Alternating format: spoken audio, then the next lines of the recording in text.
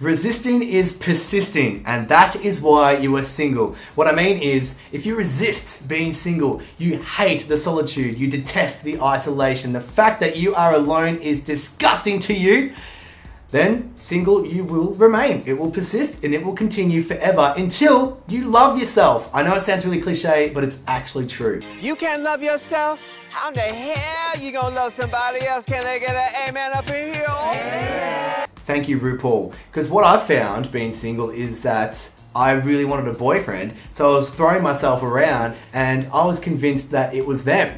It was their problem. As if you can't like me, look what I've got to offer. When actually, it was all to do with me because I didn't like myself. And when you've got low self-esteem, your expectations and your standards in a potential partner go down. So you let a lot of crappy guys in. And when you let a lot of crappy guys get into your special area, your heart, then you're going to be left exposed and vulnerable and you'll get hurt more often. So what you need to do, don't throw yourself around. Don't go out and searching too much, because when you search too much, you find very little. Be comfortable with who you are, love the skin that you're in, and date yourself. Take yourself out to a movie. Finger yourself. Do something just for you. Because when you start expressing yourself truly and fully, that is when the right people will gravitate towards you. Because what happens when you throw yourself around at a lot of different people, you don't find Prince Charming, you find throat gonorrhea.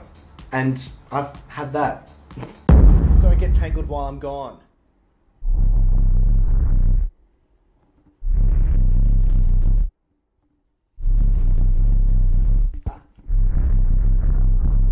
Oh, fuck. Wow, this is gonna be so hard to fucking edit. I'm so sorry, Brad. New edit point. Okay, one more. Brad, this is an edit point.